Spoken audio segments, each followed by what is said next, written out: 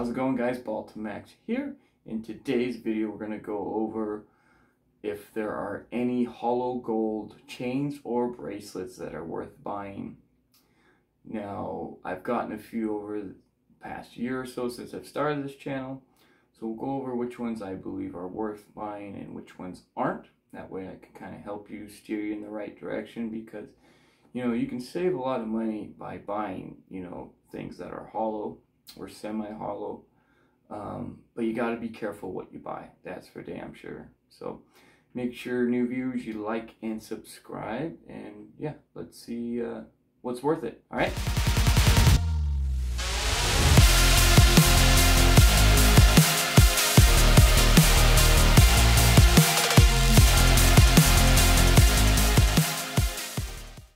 So, are there any hollow gold chains or bracelets worth buying? Alright, well, let's go over the ones I got.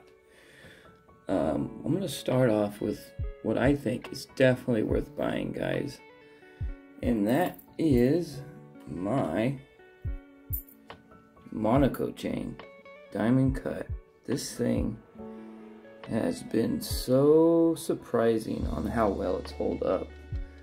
It is almost a year old. Now, I did purposely buy it in 10 karat. I do recommend, if you do get hollow pieces, to buy it in 10 karat or 14, just because, those are a lot stronger and hold up more than the higher carats. Now, this chain has held up so well. You can see those, holes, but this is definitely a hollow chain. And like I said, it's held up well. I haven't had any issues with it at all. If it was a bracelet, could be a different story. See, hollow bracelets, I do not recommend buying. You're gonna hit stuff with them because you use your hands a lot more than versus, necklaces around your neck. I think, this thing is held up great, guys. It's 40 grams, right? And it's 13 millimeters. A 13 millimeter solid Miami Cuban would be, maybe 150 grams, 200 grams, maybe even more, depending on the carat. So it definitely, you get that large Miami Cuban look without paying, done. Now, if you wanted a solid Miami Cuban, that's 40 grams, that's what you get, 5 millimeter. Look, these weigh exactly the same, which is kind of funny. So, but like I said, this thing's held up great. Now, let's go with maybe something I don't think's worth buying, and that would be a hollow gold rope chain. Haven't had any issues with this, but I have seen people have issues with them online. If you are going to get a hollow rope chain, I recommend getting it above 3 millimeters at least.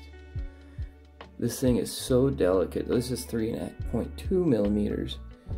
Weighs, I think, like 4 grams, 4.5 grams. So you have to be very careful with this. Very careful. Now, I did buy a 9 millimeter hollow gold rope bracelet.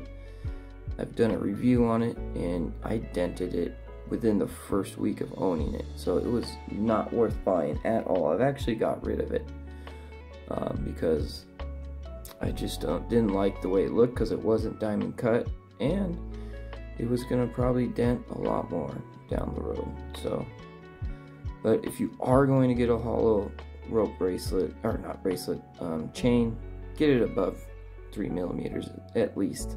Okay. Now, there are some chains that they just don't make solid, that they are hollow, and that would be ice links. These are some of my favorite chains. I love them. They're probably my favorite, honestly. And I haven't had any issues with them as a chain. But I am extra careful with them, knowing that they're hollow. But they are worth buying for sure, guys. If you want a hollow chain, this is the way to go, that's for sure. So They come in 10 and 14 karat, depending on the company you buy them from. Now this is semi-hollow. And, you know, at first I wasn't sure, but after, you know, holding it with one of my solid Francos, I realized, yeah, this definitely has to be hollow. So I believe it's semi-hollow. This is a chain that I would say is worth buying. It's held up great. I haven't had any issues. I was going to get it as a bracelet too, but I don't know, I'm a little worried knowing that it's semi-hollow. And I've had issues with hollow bracelets. But this is one I recommend for sure. This is a 5.5 millimeter 14 karat wheat chain. This is a 4 millimeter. I got this from Overly. Good shout out to them, good company. Okay, so these two I highly recommend if you are going to buy a hollow chain. Also the Monaco chain, which this came from BALLTMAX jewelry. So now as far as hollow bracelets, like I said, I had that 9mm rope bracelet. Got rid of that because it dented so quickly. This is a 5mm moon cut bracelet from Jikoji. These do not come solid, unfortunately, but they are one of the shiniest chains slash bracelets you can buy. You know, you see those little cuts on it. That reflects in a lot of light. Looks really good in the sun or in a low lit room. So, but I don't wear it too much because it is hollow and I'm worried that something's gonna happen to it. And you don't really want to worry when you're wearing jewelry if it's gonna break or not. I mean, that's, you know, unneeded stress in your life. So, but if you are gonna I get it as a chain, honestly, not a bracelet. And Jikoji sells them as chains too, so he recommends not wearing a heavy pendant with them though. So, but if you do get it as a bracelet, just be very careful with it. So like I said, I haven't had any issues with it yet, but you know, down the road something may happen. And lastly, my last hollow piece is the Ice Link bracelet. Now I did have an issue with this. Let's see if we can get the camera to zoom in. Come on.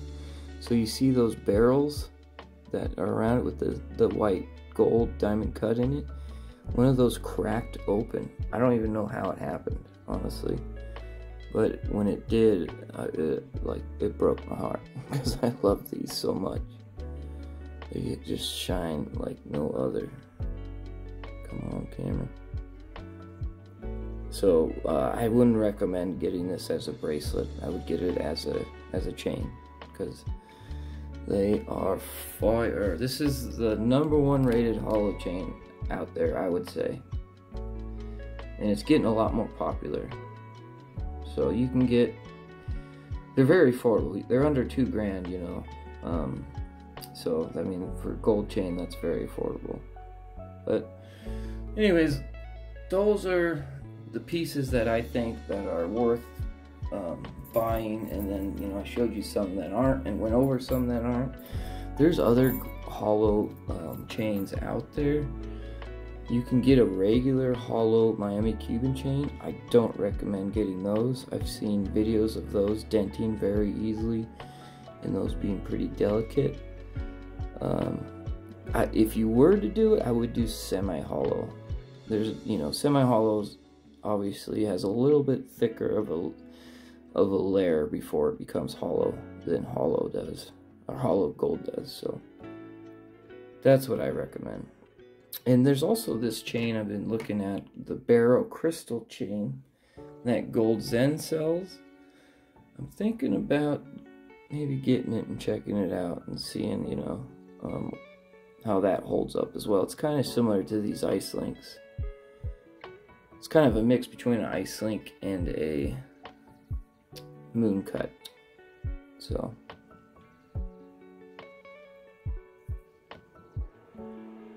but anyways, those are it. I'll go over it one more time though. These Monaco pieces hold up really well. These the locks they have are very strong. Shout out to Cuba No, he's done some stress tests on these, and it is amazing at how well these held up. Really well. So definitely worth looking at, guys. So if you don't want to spend 10 grand on a chain. Well, thanks for watching. Hopefully I was able to help you guys out. Maybe hopefully I answered some questions. If you have any, let me know in the comments. But I appreciate you guys watching as always. Make sure you like and subscribe, and I'll see you guys later. BALLTMAX out.